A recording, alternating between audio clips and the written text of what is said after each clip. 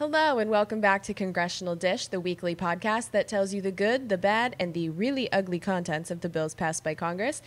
This was election week, so Congress is not back in session yet. They come back November 13th, but this is a bonus episode.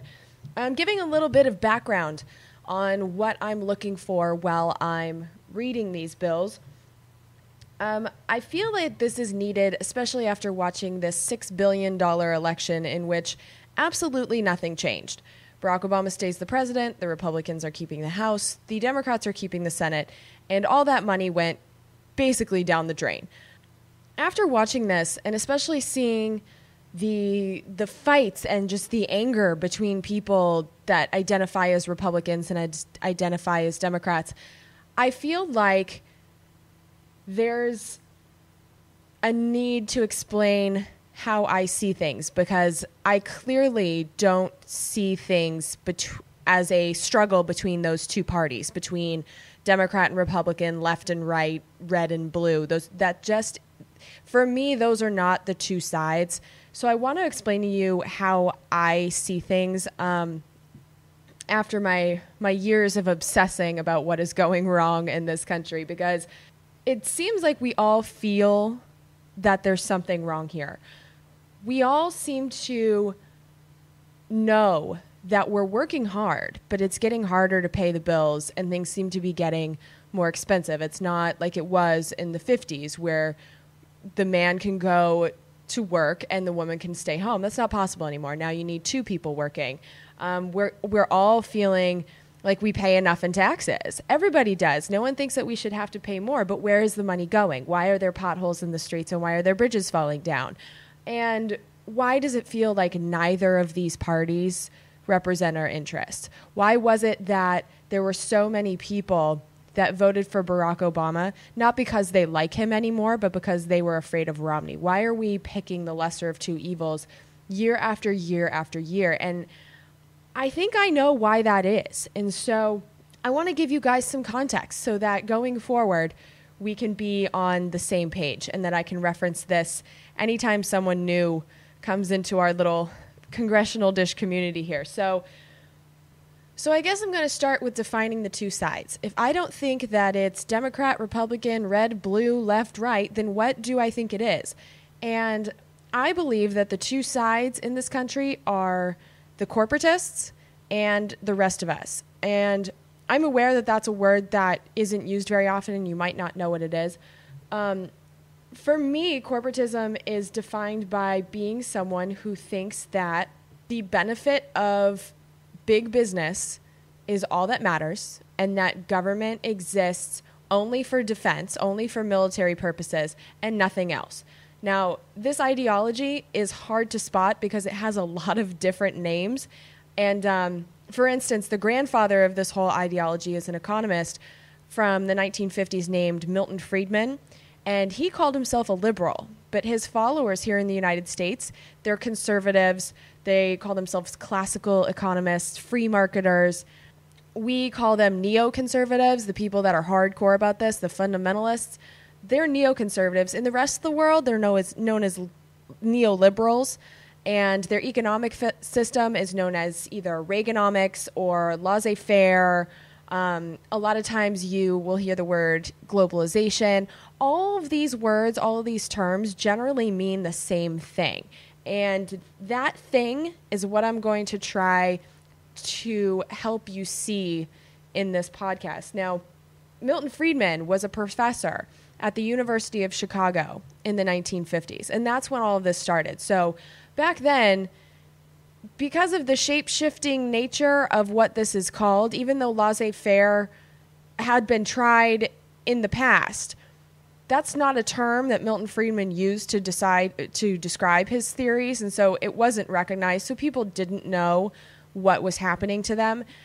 We are in a position today that we can know what's happening to us because there's been example after example after example for the past 60 years, and this isn't stuff that the corporate media is going to cover because they are directly benefiting from it. So I'm going to tell you some history that you probably haven't learned in school. Now, first, I want to tell you guys the basics of the neoconservative agenda, because essentially, they are fundamentalists about the economy the way that evangelicals are fundamentalists about their religion. And so you need to know what those fundamentals are, because for them, a free market is a perfect scientific system. The rules are as steadfast and basic as nature itself. So, that basic rule is that the market, if you leave it alone, if it has no regulations and no rules, will regulate itself to be a perfect system for everybody.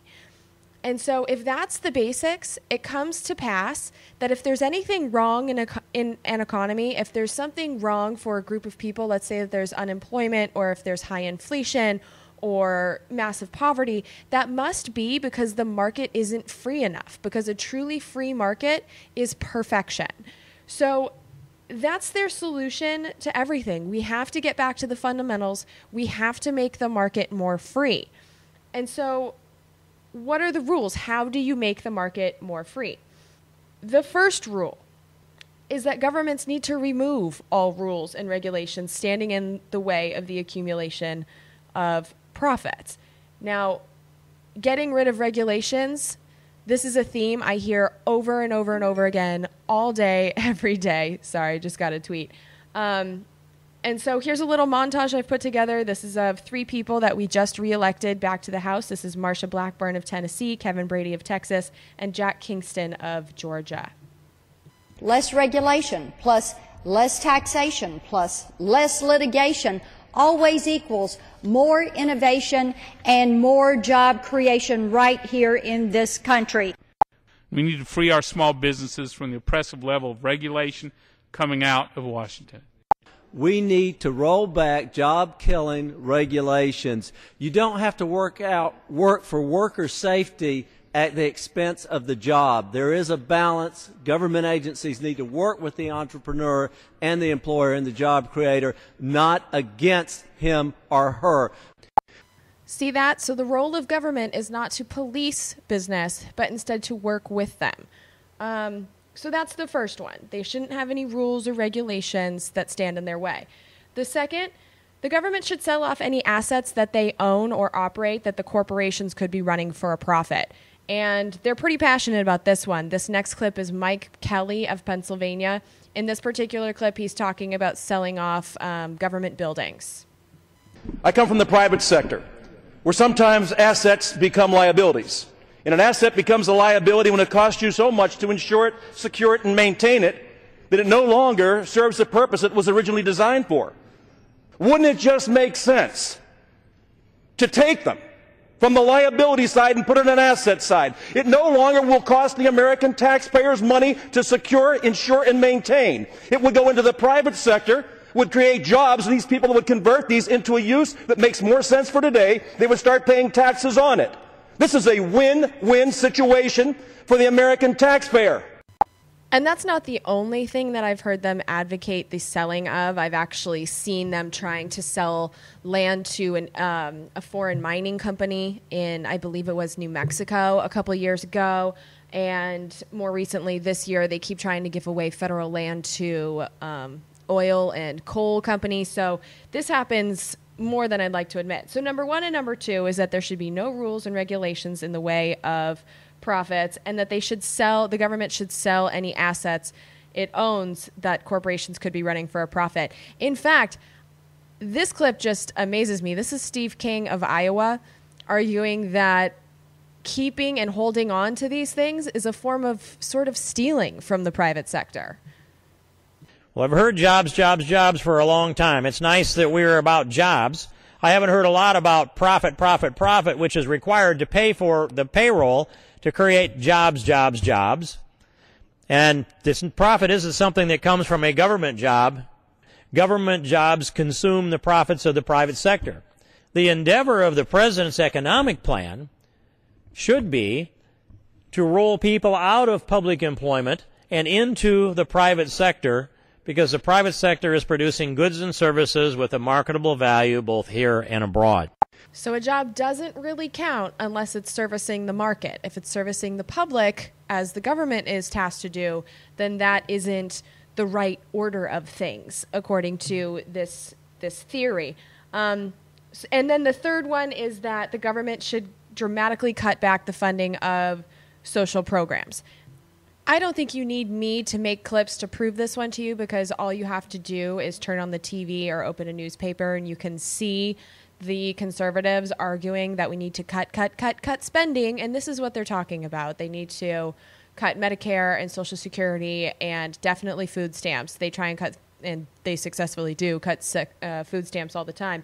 But what happens to the people that need those food stamps? Well, according to their theory, the market just didn't like what they were selling, and so it doesn't really matter what happens to them. This is Rob Woodall of Georgia.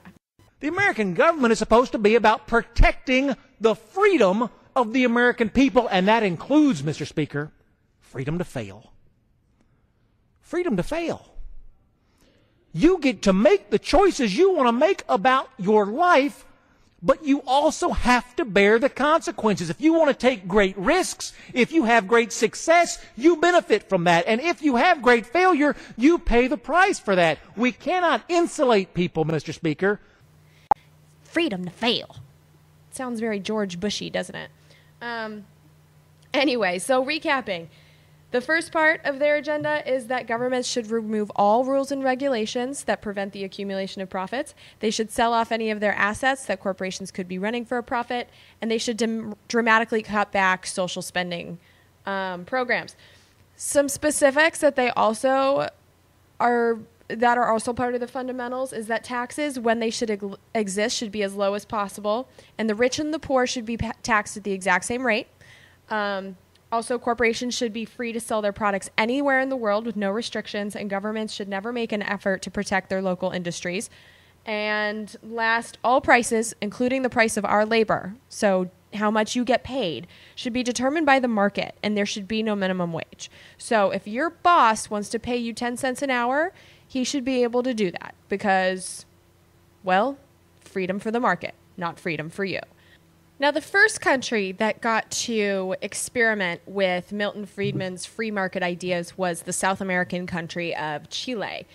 His plan, Milton Friedman's, while he was in the University of Chicago, was to get a group of Chilean students to come and learn from him at the University of Chicago. The Ford Foundation, as in Ford Motors, paid for these Chilean students to come and study with the professor himself. Then these same students went back to Chile. They were nicknamed the Chicago Boys, and they went to teach at Catholic University.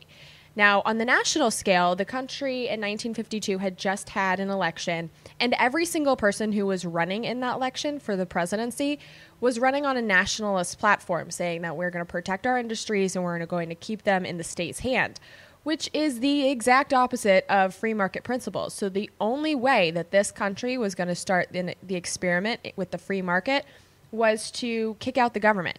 And so in 1953, the CIA, which we pay for, staged a coup and kicked out the president who had won in the democratic election and installed Augusto Pinochet.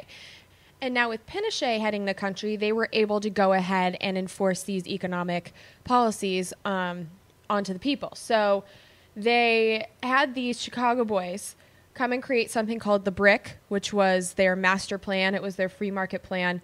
And then putting it into action, they privatized some of their banks. They opened the borders to foreign imports, which wasn't allowed before. They cut government spending across the board by 10% while increasing the military's pay. And they eliminated all their price controls, sending prices skyrocketing. Now, the people didn't like these things, and so when they started to protest, that's when Pinochet cracked down and earned his reputation as a brutal torturer and murderer, having tortured thousands and thousands of people.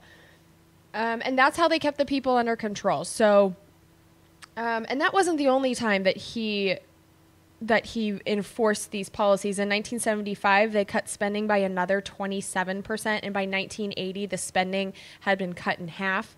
Their public schools were turned into private charter schools, and people were given vouchers instead of getting their education paid for through their taxes. Their healthcare system became pay-as-you-go, which should sound familiar to those of us in the States who have to fork over a bunch of cash every time we get the sniffles. And Social Security was fully privatized, which is definitely a goal here in the States. This is Rob Woodall once again. The money is in Medicare and Medicaid. The money is in Social Security. Mr. Speaker, I'm in my 40s. We must come to people in my age bracket and say no more. You will not get what your parents got. Got to say that to me. And how did all this turn out for the people of Chile? Well, aside from getting tortured and murdered, hundreds of thousands of them lost their jobs. Unemployment went from 3% to 20%, which wasn't good for the regular people, but the financiers, which were known in the country as the piranhas, they made a killing on speculation. And all of the companies that were able to take advantage of the open borders also profited heavily from the experiment in Chile. Now, in 1982, after their spending had been cut in half, the economy crashed, their debt exploded, and that 20% unemployment rate went up to 30%. So Chile didn't turn out so good.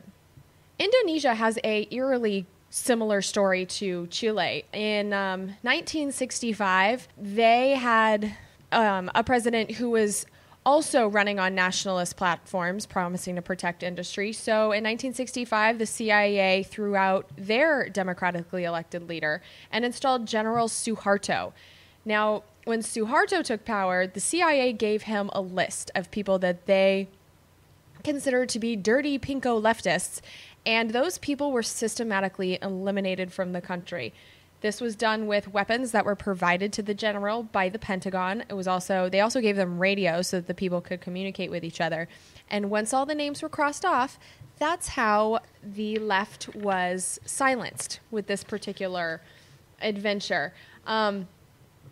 In this particular country, when General Suharto took power, because he didn't know anything about economics, it was the Berkeley Mafia that was put in charge of the economy. The Berkeley Mafia was a group of students that were sent to the University of California, Berkeley, to study free market economics, and that project was also funded by the Ford Foundation. And I just want you to take note, this is now 12 years later after the coup that took place in Chile, and this economic thing has now spread throughout the Ivy League. It started in the University of Chicago, but now these students are going to Berkeley. So it's spreading in the United States at the same time that it's spreading in the South American continent. So after the Berkeley Mafia takes over the economy, they started implementing the plan. They removed regulations on foreign ownership. They sold their nickel wealth. They had a lot of nickel, a lot of copper, a lot of oil, and they sold the rights to those to the biggest energy and mining multinationals in the world. So big success for them. And in a second later round is when they sold off more of their assets. So Nissan bought one of their largest car companies. Their water system was split between a British and a French company. Their power plant was bought by a Canadian energy company. And Suharto was able to rule that country with an iron fist for 30 years. He's another one that resorted to torturing and murdering. And the result for the people in this country, much like in Chile, was their unemployment skyrocketed. It tripled and has never recovered. Argentina's story starts out a lot like Chile and Indonesia's stories did. In 1976, their government was overthrown in a coup. In this particular case, the top economic job went to a man named Martinez de Hoz. Now, he was not one of these students, but he was a disciple of Milton Friedman's ideas. And they worked out really well for him because he was a member of the cattle aristocracy, and they liked their old feudal system just fine, where they could run their very, very profitable businesses using very cheap labor. And he was also on the board of several multinational corporations. So he came into office using these principles and banned strikes. He allowed employees to be fired at the will of their bosses. He removed regulations on foreign ownership of Argentinian assets, and he sold hundreds of their state companies to multinationals around the world. And how did this work out for the people? Well, their factories closed because their jobs went overseas. Sounds familiar. Their wages lost 40% of their value. That is a huge pay cut, and as a result, poverty skyrocketed. And in a very, very good turn of events for Martinez Dejos, the meat prices rose 700%. So the people that actually had to eat, that was a problem because it got a lot more expensive. But for people that profit off of a price increase like that, it was an amazing time for them. So that government only survived 6 years. The dictatorship actually collapsed in 1982. But before it collapsed, the dictatorship gave the corporations a parting gift. They announced that the state, that Argentina and Argentinian taxpayers would absorb the debts that the companies that had come in and gobbled up their assets had racked up in those purchases. So it was about $15 to $20 billion, and it went to such companies as Ford, Chase Manhattan, Citibank, IBM, and Mercedes-Benz. So essentially what happened is that these companies were allowed to keep the assets. They were able to keep their profits, but the Argentinian taxpayers would have to pay the debts that they racked up, taking their wealth out of the country. So yeah, that happened. And then this is where the Argentinian story varies from Chile and Indonesia. In 1992, they also had a second round, but this one happened differently. Carlos Menem won the election, but he won it running as a nationalist. Now, usually the people that ran as nationalists, these were the people that got overthrown in coups, but this particular guy, he ran as a nationalist, but when he came into office, he put the man who was in charge of those bailouts of Ford and Chase and Citibank, he put the bailout guy in charge of the economy. So what did bailout guy do? He cut spending. He started a new currency that was attached to the US dollar, which, little side note, they're now reversing in Argentina. They fired 700,000 workers to make companies more attractive for buyers. And the reason is if the workers are not in the companies when you purchase the company, then you can hire people at dramatically less and give them less wages and benefits than you could if they were existing employees. This guy also sold the oil fields, the phone system, the airline, their trains, the airport, the highways, the water system, the banks, the zoo, the post office, and their pension system. And how did this work out for the people? Well, their wealth, obviously, from all of those different things went offshore. Inflation did go down, which was part of the goal. But then Argentinian businesses couldn't compete with the multinationals, and half the country fell below the poverty level. So some people got rich, fabulously rich, and a lot of people got poor. The disposable people, the people that didn't work in this system, they were extra people. Now, what's fascinating about this is the economic plan that was put forth in this second round by the bailout guy. That plan was actually written by J.P. Morgan and Citibank.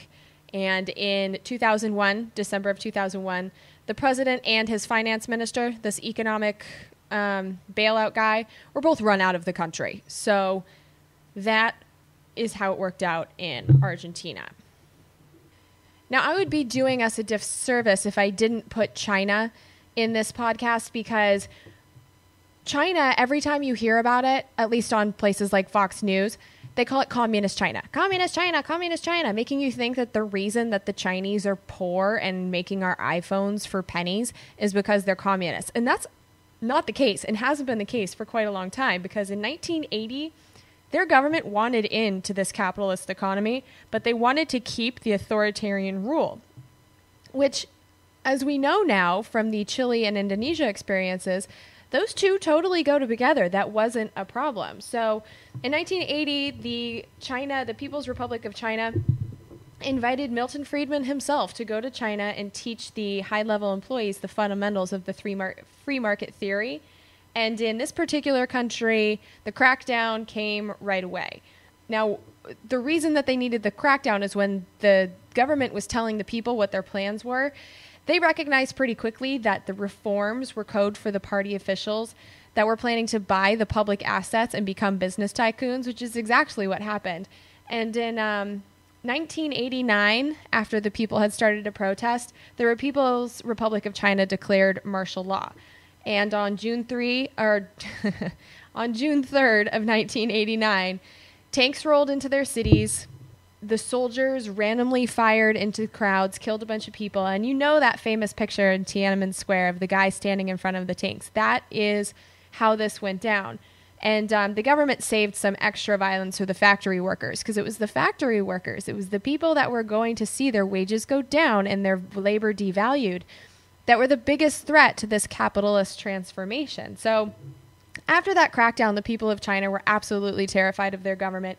And in the 3 years following the Tiananmen Square massacre, China opened its economy to foreign investment. They offer super low taxes and tariffs, and their terrified workforce will work next to nothing. And that's how they became the sweatshop of the world. That's why they're making all of our products, our clothes and our dishes and our iPhones. That's how that happened. Their labor was devalued, not because of their communist system, but because of their capitalist system.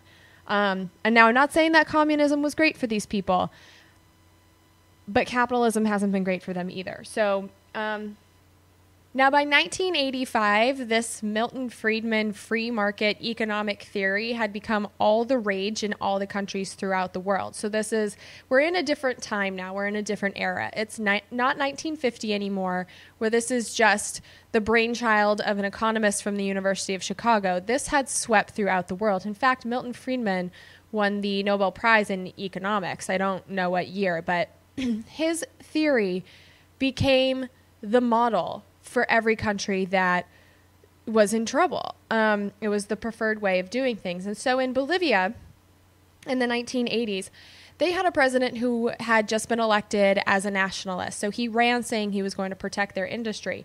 But as soon as he came into office, taking a cue from the second round in Argentina, he pulled a bait and switch. He just straight up lied and had a secret team of economists draft a free market economic plan for the country. Their free market plan eliminated their food subsidies, so their equivalent of food stamps. It canceled almost all their price controls, so kind of like how rent control used to be a thing. They took all of that away. They had a 300% hike in the price of oil. They had big cuts in government spending. They deregulated foreign imports.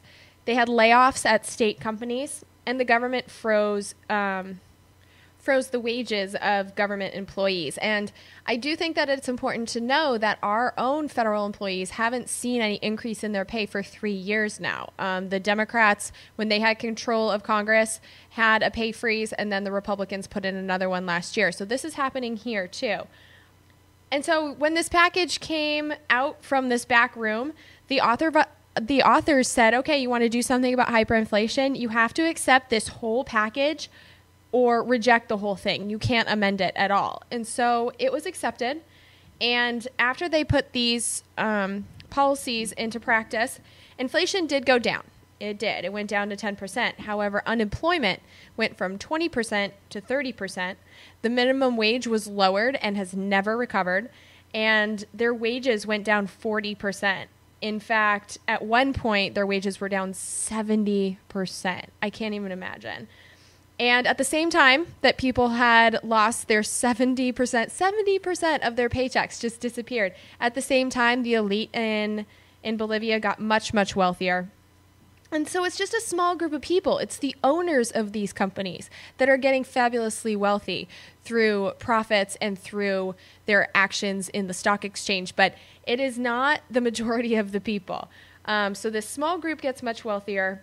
And labor, in response to this unfairness, called for a general strike that brought industry to a total halt.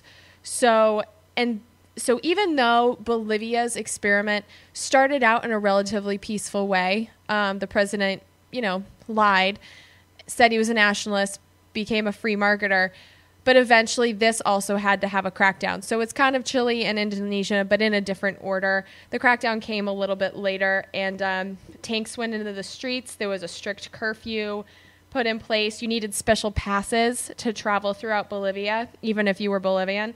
The police raided union halls, a university, a radio station. They prohibited all political assemblies and marches and meetings. You could only have meetings for anything with permission from the state. So didn't turn out so well in Bolivia, and that was only round one. They did have a second round in the mid-90s where the national oil company, their airline, their railway, their electricity and phone companies, those were all sold to foreign companies. Some of those companies that benefited from that were Enron and Royal Dutch Shell, Citicorp, and none of these companies were required to partner with the locals. So they could do whatever they wanted with the money that came out of Bolivia. And in the end of all this, the president had to flee the country. And he was obviously thrown out of office. Where did he flee to? The United States, where he's been living, as far as I know, peacefully ever since. But before he fled, 70 protesters had to die. So that's Bolivia. So I think you guys might be catching on to the pattern now. These policies don't work out for the majority. They just don't. And so in every single one of these countries, there's some kind of violent crackdown on the people when they decide to stand up and say this isn't fair. So they get squeezed and squeezed and squeezed until their breaking point. And as soon as they do something about it, kind of like we did during Occupy, as soon as they do something about it, you see students getting pepper sprayed in the face. Now, this next story, I think, is a good illustration of where our own country stands when it comes to these policies. This next story is going to be about Russia. And this one is a fascinating story in and of itself. I think it would make an amazing movie. And what I find so fascinating about it is that I never knew about this version, even though I was old enough to be aware of what was happening. This was in the 1990s, and I was a teenager, and I didn't know the story the way it really went down. So I'm going to tell you that right now. Now, in the 1990s, the late 80s, 90s, Russia was coming out of its communist era. So in a communist area, the state owns everything. And so there was this pot of gold just sitting there that the multinational corporations and the bankers were just drooling over because they had huge oil fields. Russia has 30% of the world's natural gas reserves. It has 20% of the world's nickel. It has weapons factories. It has a state media apparatus, and they wanted to get their hands on it. So when communism fell in Russia, Mikhail Gorbachev was told, okay, it's time to embrace the free market, buddy. He was told that in 1991 at the G7 meeting. At the same time as that G7 meeting happened, Boris Yeltsin was the president of Russia. So you have the Soviet Union, which is a collection of countries. That's run by Gorbachev. Then you have Yeltsin, who's in charge of just Russia itself. So he had a lower profile than Gorbachev did, but that changed in August of 1991. A group of communist old guards drove tanks up to the Russian parliament building, the site of their new democracy, and threatened to attack it. And Yeltsin literally stood on one of the tanks and denounced the aggression as a cynical right-wing coup attempt, and the tanks retreated. So this made Boris Yeltsin a defender of democracy who's basically democracy's hero. He was loved in that country. And so in December of 1991, 4 months later, Yeltsin did something that was completely brilliant, which is that he formed an alliance as Russia's president with some other Soviet republics, and that new alliance helped dissolve the Soviet Union, which forced Gorbachev to resign, because if there is no Soviet Union, he can't be the president of anything. So now Boris Yeltsin is the president of Russia, and he can do whatever he wants with it. So he enlists a man named Jeffrey Sachs, and the reason that I bring up Jeffrey Sachs is that he was a Harvard-trained economist who had helped with the transformation of Bolivia. And the reason that I bring him up is that I just want to make it clear that this started in the University of Chicago. But we've already noticed that now people are being trained in this at Berkeley. And now we have Harvard involved. So when you look around you now, and there's people, especially of baby boomer age, that have adopted these policies and think that this is true, that the free market, when left alone, will do the best thing for everybody. These were ideas that were being told as truth, as unquestioned truth at the top schools in the country. And that did trickle down. This is the one thing about this economic theory that did trickle down, is that this came down to the lower level colleges as well. So these people, like, our parents went to school and they learned that this stuff was true. And so that's why they believe it so strongly. So just keep that in mind. This Harvard guy comes and works with Yeltsin. And in late 1991, so this is like 5 minutes after the Soviet Union had dissolved, he went to Parliament and said, okay, I know that our economy is in trouble. If you give me 1 year of special dictatorial powers and let me make laws by decree instead of bringing them to you for a vote, I can solve the economic crisis and give you back a thriving, healthy system.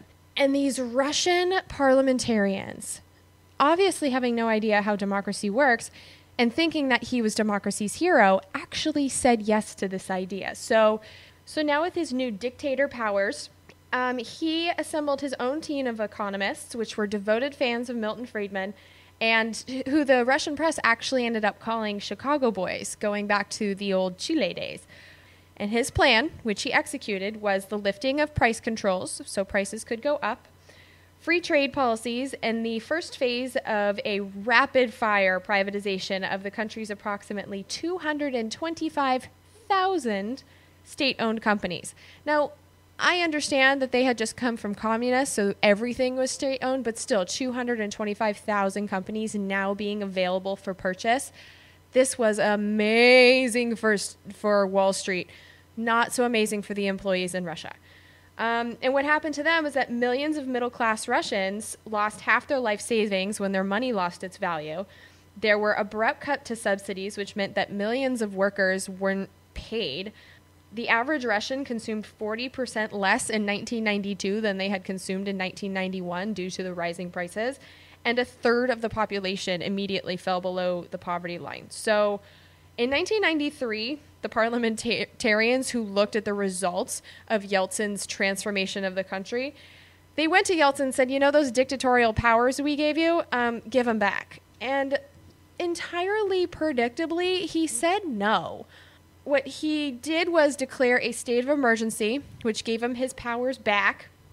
Then the Constitutional Court ruled 9-3 that Yeltsin couldn't do that. But then Yeltsin found out that he had the support of the West. Now, this is also important because the president at that time was not a Republican. All these clips that I played you today, and I'm saying that this is a conservative thing. This was President Bill Clinton. So he said that Boris Yeltsin was, and this is a quote, genuinely committed to freedom and democracy, genuinely committed to reform. So as he is declaring himself dictator, and we are supposed to be spreading democracy throughout the world, our Democratic president is embracing this man. So with that confidence that the West was back behind him, Boris Yeltsin issued a decree announcing that the Constitution was now abolished and that Parliament was dissolved. So it's the equivalent of Barack Obama walking into Congress and saying, hey guys, you don't exist anymore. This country is mine. That freaking happened. So naturally, Parliament tried to do something. Parliament, even though they're now officially dissolved, they did meet 2 days later and voted 636-2 to impeach Boris Yeltsin. What did we do? Well, Clinton continued to back him, and Congress gave Yeltsin $2.5 billion in aid. So whose side were we on? With that bundle of money and the confidence that he had the world behind him, he dissolved all city and regional councils in the country. And on October 4th, 1993, Yeltsin ordered the army to storm the Russian parliament and set it on fire. So that's how Russia lost their democracy after about a week. The day after Yeltsin burned down the parliament, they started writing economic decrees. And the one thing about these decrees that were different than some of the countries we've talked about is that when foreign multinationals were allowed into the country, they weren't allowed to directly own Russia's assets, which actually worked out really well for the Russian oligarchs because they were able to keep these prizes for themselves. So all the things that used to be public, their oil fields and their mines, all that stuff, it went directly into the hands of the oligarchs. And so what happened to the people? In 1998, the economy crashed. More than 80% of Russian farms had gone bankrupt. 77,000 state factories had closed, and the elimination of the farms and the factories meant that there was an epidemic in unemployment. The number of people below the poverty line, during communism, there were 2 million people in Russia below the poverty line. After Yeltsin, inflicted free market policies on his country, 74 million people ended up below the poverty line. And this amount of poverty created a doubling in the suicide rate. And then also violent crime increased almost fourfold. And that makes total sense because these are human beings we're talking about. And human beings, if they can't eat, they don't just roll over and die. They lie, cheat, they steal, they do what they have to do to get food for their families. And so just to show how much money went up to the very tippy top, before all this went down, Russia had no millionaires at all. And that's millionaires with an M. By 2003, the number of Russian billionaires with a B had risen to 17. Now, this is just a sample of some of the countries that this happened to. This is by no means an exhaustive list. I mean, this happened in South Korea and Colombia and Ecuador and Mexico, South Africa, Canada, Malaysia, Thailand. The list goes on. This happened all over the world, but I just don't have time. And I think you're probably getting a little bored with this now because the pattern, it's the same over and over and over again. But that brings me to the last place we're going to talk about today, and that is Iraq. Because unlike these other countries we've discussed where it is Bolivians inflicting this on Bolivians or Chileans doing this to Chileans, this was Americans doing this to Iraqi. Now, this is us. This is the United States directly imposing their will on another country. And I think it's really important for us to know what they were trying to do and what their motivations were. And you're going to notice the pattern because it comes a little bit creepy when you see what they did in Iraq and what they're trying to do at home. So when it comes to Iraq in 2001, 2002, we all should know by now that Saddam did not pose a threat to the United States. There were no weapons of mass destruction. But what he did pose a threat to was U.S. oil companies because he had signed contracts with a Russian oil giant and was in negotiation with France's Total. And so that would have left our companies with nothing. Iraq also had its economy anchored by its national oil company and 200 state-owned companies, which provided just about everything that Iraqis needed. Their food, their materials for industry, cement, paper, cooking oil. I mean, you name it, they provided it from the state, which is the opposite, once again, of free market ideals. And so that meant that Arab countries, with Iraq being one of them, were the last remaining holdouts in this drive to build this global market based on Freeman's idea of unfettered, unregulated capitalism. And Iraq was, and we remember this, Iraq was supposed to spread democracy around the Middle East. Well, it wasn't democracy that we were talking about. It was capitalism. It was supposed to spread capitalism around the Middle East. That was the real goal. Now, between March 20th and May 2nd of 2003, the U.S. military went in there, and we all remember this. We bombed the hell out of them. We completely destroyed their infrastructure. And we know that wasn't necessary. We didn't need to do that to go and get Saddam. But it created a whole new market of reconstruction of Iraq that U.S. and multinational companies could go in and benefit from and profit from. So we created a blank slate in Iraq that we could rebuild. And the first thing that we did when we went into that country is we flung open the borders to unrestricted imports. There would be no tariffs, there would be no duties, there would be no inspections, and there would be no taxes. So all of these corporations could now sell their stuff to the Iraqis, and they would have to pay nothing at all to Iraq to do this. Now, what they wanted to do was to make Iraq the new frontier like Russia was supposed to be. But they screwed up in Russia.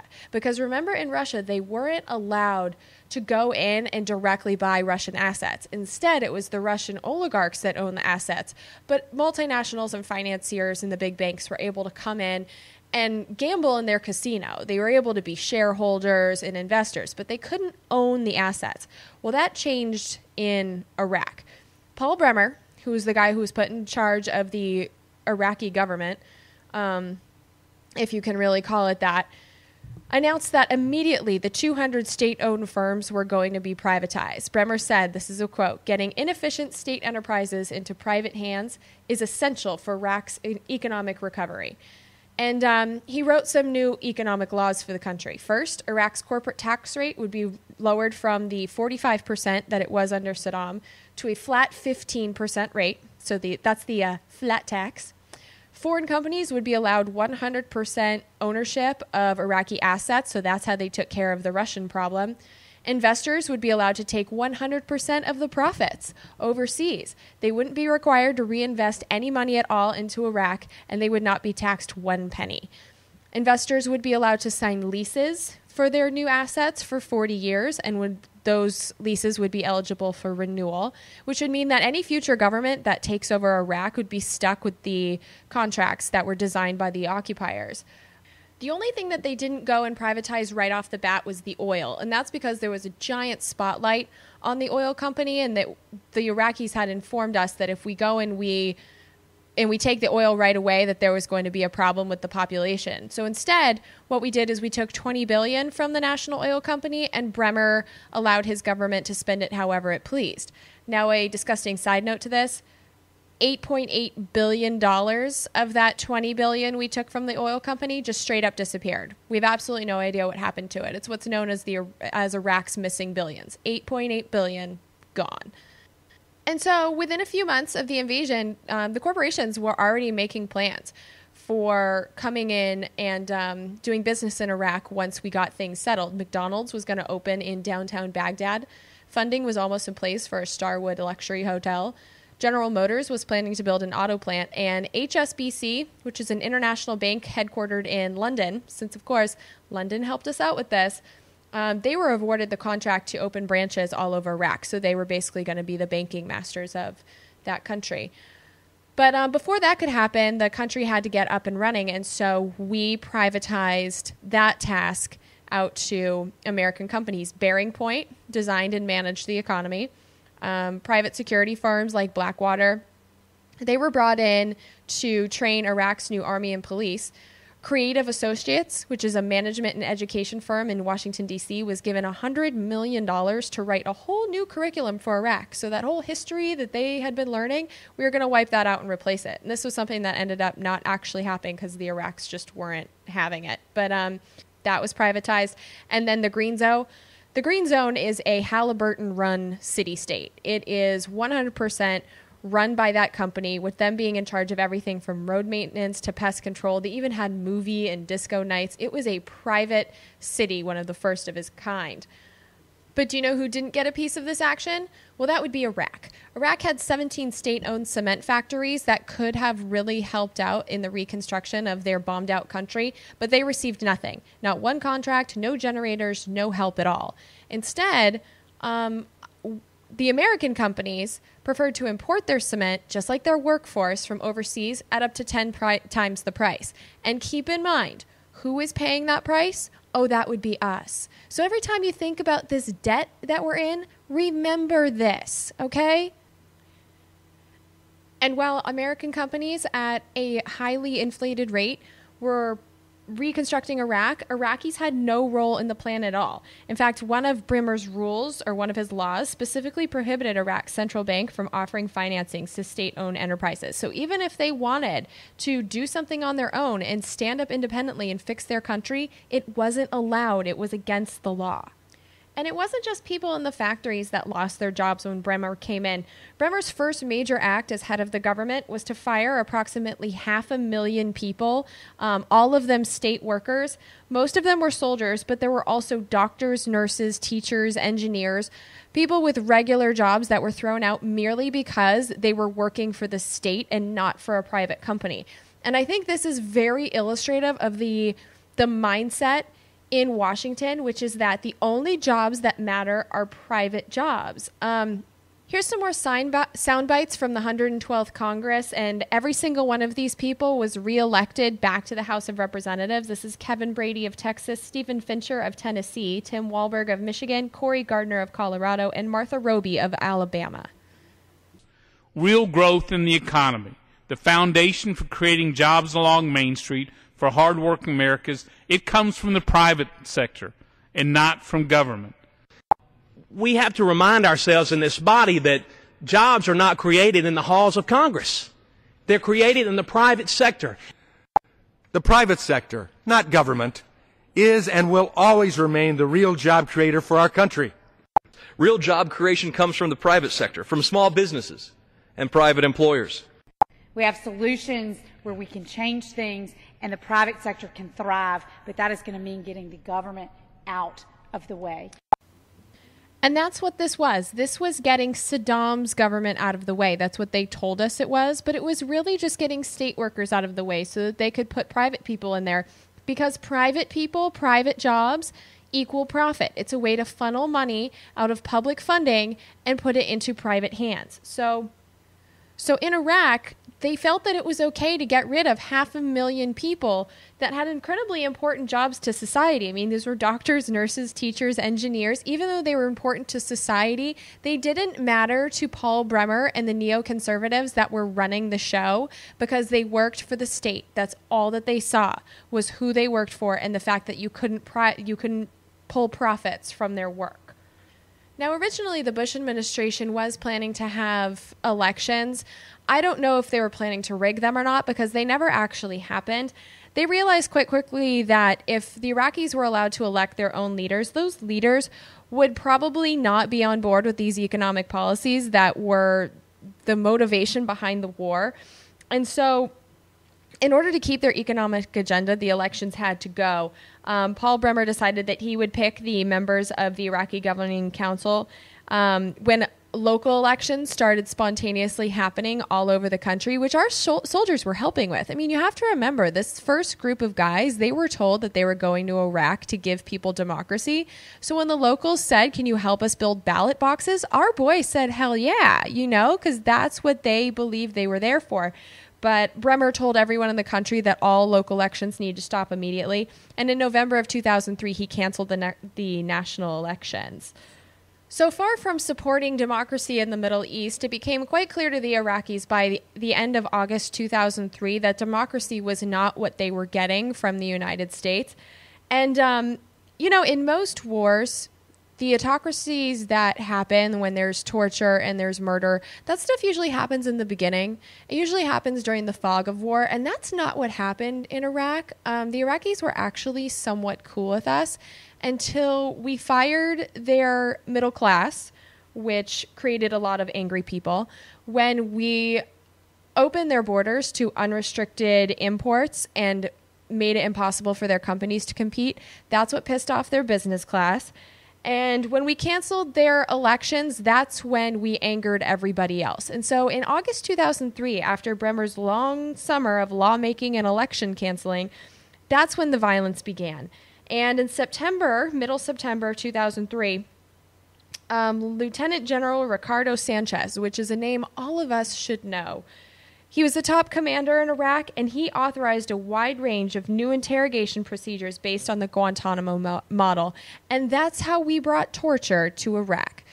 So when you think about Pinochet, when you think about General Suharto, when you think about all of the torturers from around the world, we became one of them when we tried to push through the same exact economic policies that they did. So after the torture and the subduing of the Iraqi population, which actually never really worked because the Iraqis are a more strong-willed people than the Bush administration ever gave them credit for, it became time in 2006 for us to privatize the oil. Bush, remember the Iraq Study Group? Well, the Iraq Study Group, they suggested, quote, for the U.S. to assist Iraqi leaders to reorganize the national oil industry as a commercial enterprise and to, quote, encourage investment in Iraq's oil sector by the international community and by international energy companies. So 2006, 3 years later, despite the violence, despite the fact that Iraq's infrastructure was still not built, people still only had a couple hours a day of electricity, despite all of that, it was go time. It was oil time. And the Bush administration got right to work. They drafted a new oil law for Iraq. And when it came out in February of 2007, it was even worse than people thought it was going to be. It allowed oil companies to sign 30-year contracts in which they could keep most of Iraq's oil profits. And remember, this was a country where most of their money came from their oil, so we were taking just about everything they had. It placed no limits on the amounts of profits that foreign countries could take from the country. So now, instead of the oil coming out of the ground and going into Iraq's roads and bridges and education and all of those things that taxes provide for, all of that money could just go into the pockets of whoever is at the top of the multinational corporations that sign these contracts. It made no requirements on foreign investors to partner with Iraqi companies or hire Iraqis to work in the oil fields. So if ExxonMobil wants to ship in people from Texas to actually do the work, that was going to be allowed, and the Iraqis would just have to watch. It also excluded Iraq's elected parliamentarians from having any say in the terms for future oil contracts. So this law was it, and it was going to stay that way forever. It also created the Federal Oil and Gas Council, which would be a panel of oil experts from inside and outside Iraq. And it would have ultimate decision-making power on all oil matters, with the full authority to decide which contracts Iraq did or did not sign. So outsiders could come into Iraq and decide what would happen with the wealth underneath their sand. It was incredibly unfair, and it was a promise of poverty in a country where 95% of their government revenues was coming from oil. And the people that did this to Iraq, these people are our people. This was our president, George W. Bush, that did this to Iraq. Back in the Russian days, it was President Clinton that was supporting these behaviors in Russia. It was Milton Friedman. Milton Friedman himself was an American. So if you haven't been making connections between the patterns that we've seen in these other countries and the things that have happened to us here, let me connect some of those dots for you right now. First, with the military, for Bremer's staff in his Iraqi government, he had 1,500 people on his staff to govern Iraq, which has 25 million people in the country. By contrast, Bremer had 1,500. Halliburton had 50,000 people in Iraq to do its business. And Bremer's staff were paid government salaries. Halliburton's staff were paid hundreds of $1,000s each. They would get like $100,000, $200,000 to do menial tasks because they were private. And all of that, no matter whether you were on Bremer's staff or you were on Halliburton's staff, that was all coming from our tax money. In fact, Bremer's staff was so understaffed that they couldn't even perform their oversight functions to the other contractors. They contracted out the oversight of contractors to Parsons for $30 million. And then there was the military itself. Donald Rumsfeld wanted that as small as possible because the goal was to privatize as much as he could. So even though the generals asked him for 500,000 troops, he only gave them less than 200,000. So that was less than half of what the Army asked for, the Army and the Marines asked for. And then in the name of freeing up soldiers for combat, because there were so few of them, Halliburton took on dozens of roles that the Army traditionally did, like maintaining their vehicles and their radios and their equipment. And of course, once again, our troops were paid $30,000, $40,000 a year, normal middle-class salaries, and every one of these private contractors was making way, way, way, way, way more than them, all of them paid with taxpayer dollars. Private security companies. They didn't hire Americans to go and do these jobs. They hired veterans from wars in Colombia, South Africa, Nepal. In fact, Blackwater and a couple other firms hired more than 700 Chilean troops, which were trained under Pinochet himself. And then this is kind of scary. In 2004, during a battle with Muqtada al-Sadr, Blackwater actually assumed command over our guys over our active duty U.S. Marines in a battle there. So we're now at the point that these private contractors are taking over our army, and that is so unacceptable. And then what happened with these contractors? These contractors were freed of all regulations. In fact, there were laws written for the contractors, giving them immunity from criminal prosecutions. And then they also had these contracts that guaranteed that the U.S. taxpayers, us, would pay any costs that these companies incurred, plus a guaranteed profit. And the profits were determined as a proportion of costs. So the more their costs went up, the more their profits went up. So what did they do? They scammed us. In fact, in the first episode, I told you something about the burn pit registry, because there were soldiers that were in Iraq, soldiers, contractors, whoever, that were in Iraq that had health effects because of these burned pits. You know what a burn pit is? A burn pit is when they were taking their equipment that was functioning just fine, stuck it in a pile, and set it on fire so that they would have to order more. And that would make their costs go up, which would make their profits go up. That's what a burn pit is. And those things were happening all over the country to the point that we need to have a registry because it was so common that it made a lot of our guys sick. How gross is that? And our privatized media, they don't tell us any of these things.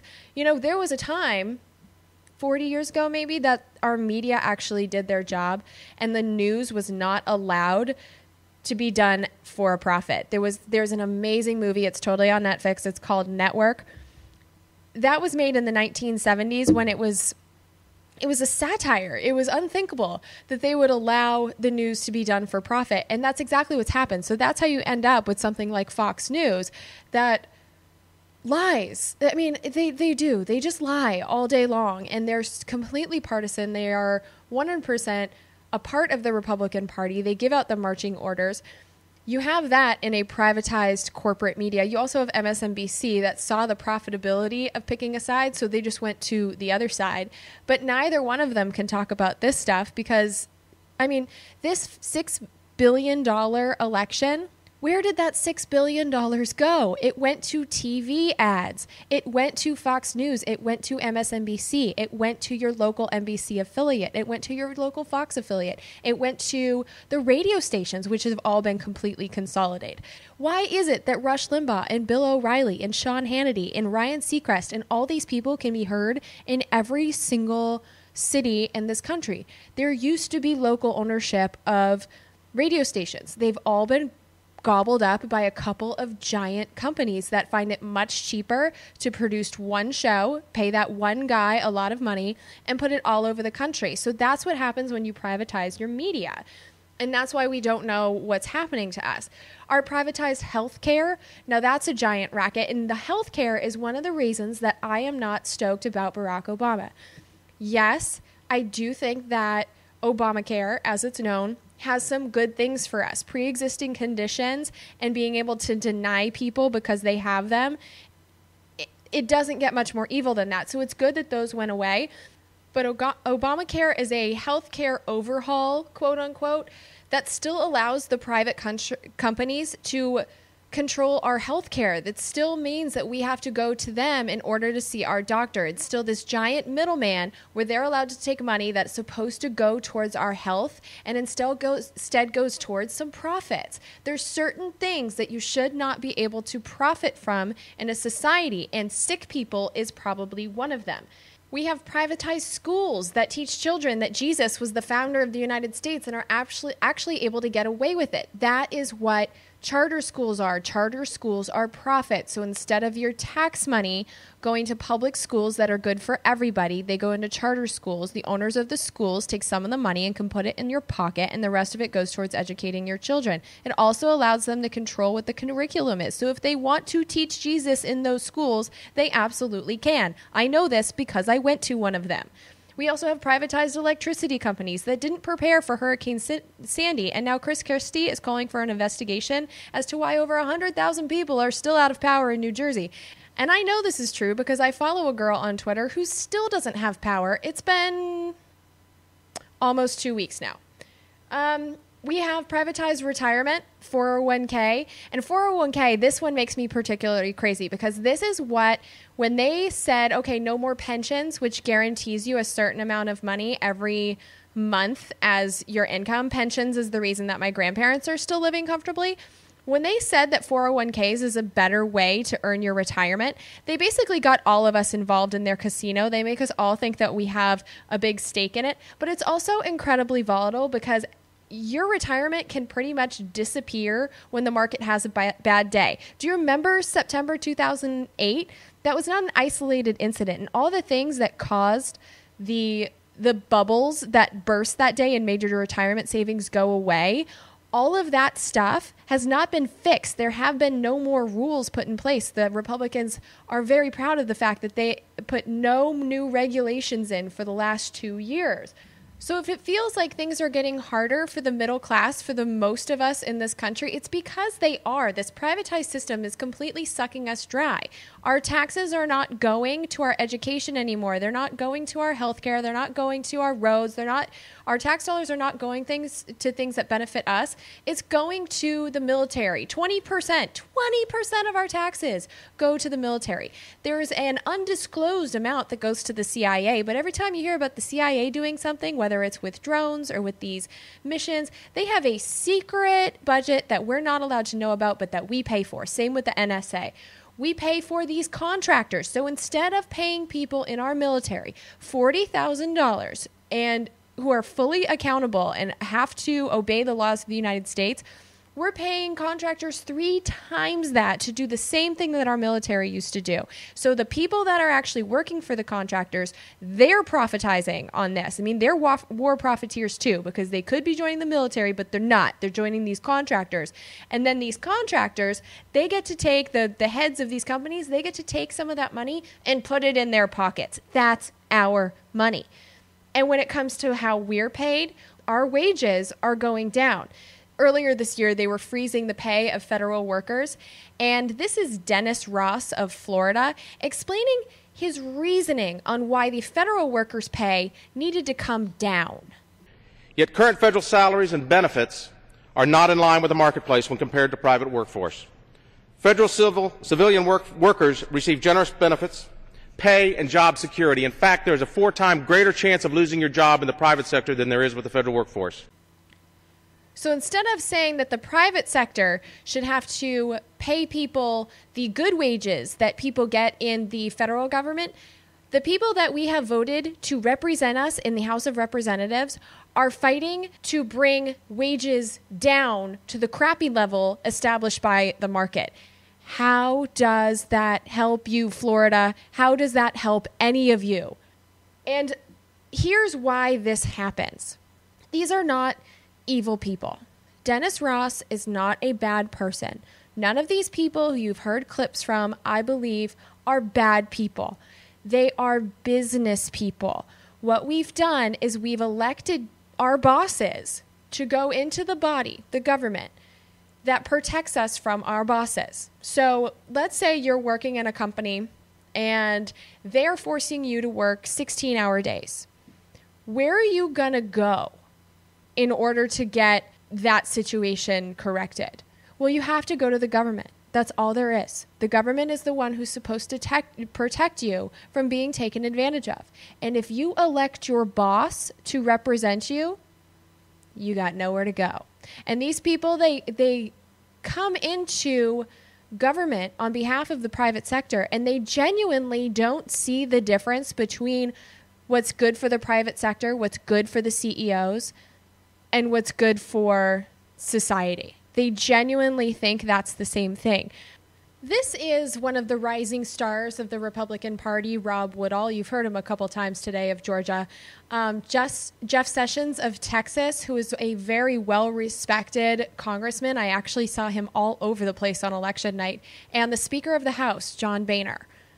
435 of us. You know, Mr. Speaker, this freshman class is full of a bunch of CEOs from the private sector, folks who ran for Congress because they were worried about the direction of this country, and they said, dadgummit, I've got to step up, I've got to run, I've got to be a part of the solution.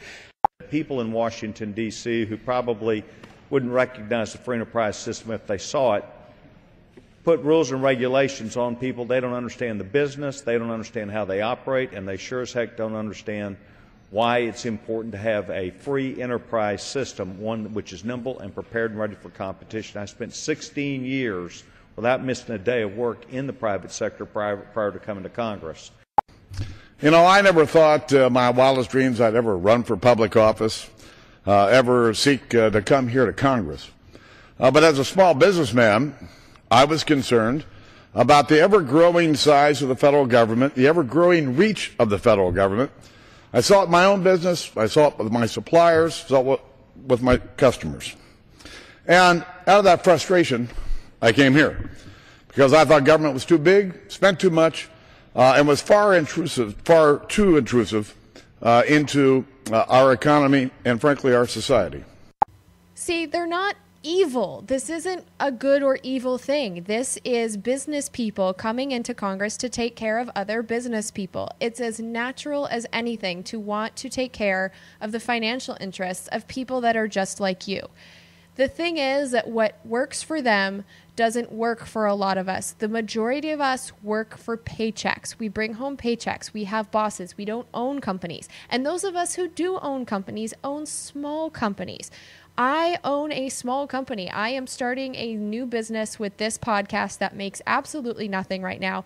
And none of these policies that are supposed to be for small business are good for me. What's good for Viacom is my competition, and Viacom has so much more money than I do. So what's good for them is not good for me. So I don't want my representative to be the CEO of Viacom. And until we figure that out, until we look at our representative and say, do they represent me or do they represent companies? Until that becomes the dividing line, we're going to continue to be confused as to why we feel like we're getting poorer and neither of the parties represent us, because the top two parties, they don't. They represent companies. They're working with companies.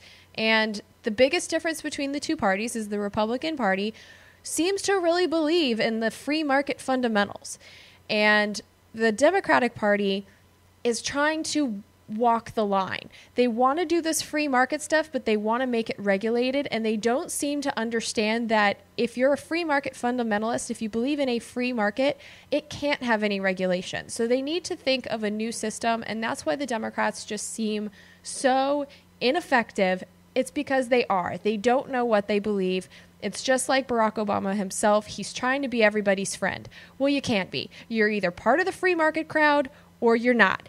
And at least with libertarians, they know that they're a free market crowd. What's cool about libertarians is, at least socially, they want to legalize gay marriage and weed. And so us younger people, we like that part of the libertarians. And we don't get the economic part. As much as we look at the social issues, we need to start focusing on the economic ones. And we need to start looking what's in these bills. And that's what I'm here for. So I apologize for running so far over today. This isn't going to be routine. Usually this show is an hour, but this stuff was important, and I wanted to explain it once and for all.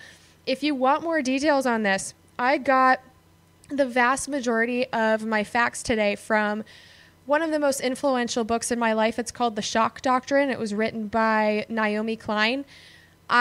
I will recommend books to you from time to time, but this particular one is essential. If you want to understand the things that I just told you and get more details, that is the book you need to read, and it's available in the show notes. It pretty much is the show notes for this week, is a link to buy that book. And if you buy it through my website, I do get a couple of pennies, and considering I'm doing this full time and I don't make anything, it would be greatly appreciated. What would be more appreciated, it would be if you go to Congressional Dish on iTunes, you press the subscribe button. It's free. This is completely free. And if you maybe give me a rating, any 5-star ratings or reviews that you give me will help me move up in the iTunes charts, so that hopefully I'm not just sitting here talking to myself anymore. And you can always also listen to the podcast on my website itself. It's congressionaldish.com. That's where I go and put any notes that I have. So Congress comes back next week. Their first day back to work is Tuesday, November 16th. So I will be back with a typical show. This is not a typical one, but one that tells you what's in the bills next weekend. You can expect these episodes, the new episodes, to be published by Sunday morning. If I can finish them earlier, I will put them out earlier, but Sunday morning is my absolute deadline so that you can listen to this before the Sunday shows.